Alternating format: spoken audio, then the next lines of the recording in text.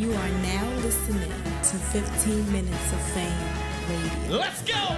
Right. Yeah, man. It's much better. Untouchable empire. I be in the spot in my bag like. I'm walking through the club like I'm 50 Cent. I'm with my homies and these niggas know we with the shit. I'm walking through the club like I'm Max B, cause I'm the waviest nigga out if you ask me. I'm walking through the club like I'm Big Meech. With chains on, we posed up in 6 Jeep. I'm walking through the club like my name Paul, and we just dropped 60,000 for Zimmy Lord. Cruising in my Beamer through New York City blocks. I'm federally hot, so nigga fuck a city cop. Where I'm going to the. Now you battled yesterday. Yeah. I didn't get a chance to chop it up with you. You battled Chef Trez. Yeah. And in the building they were saying he 3-0'd you clearly. In the building they said I'm just that? playing. A lot of people were saying it was a debatable.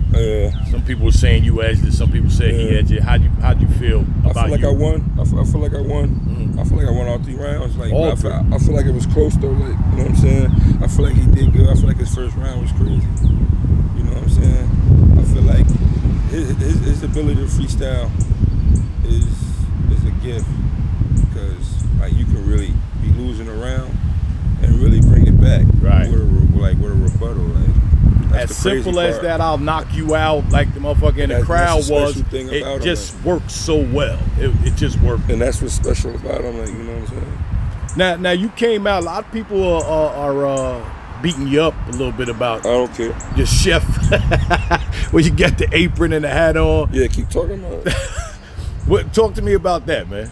I don't know. I just felt like doing something different. You know what I'm saying? Like, I don't know.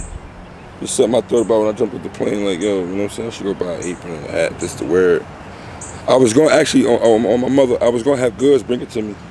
The line was that would have been Goodz, fire. Bring my apron here. That would have been fire. But Goodz wasn't in it. Like he said he wasn't gonna be at the building or whatever. So, but like I feel like I swear to God, you can ask him.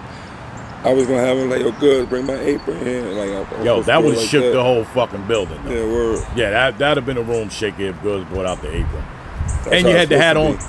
Yeah, had the hat on. The hat and shit. Chef Boy, looking like Chef Boy on. Had the Chef Boy, Suge on it.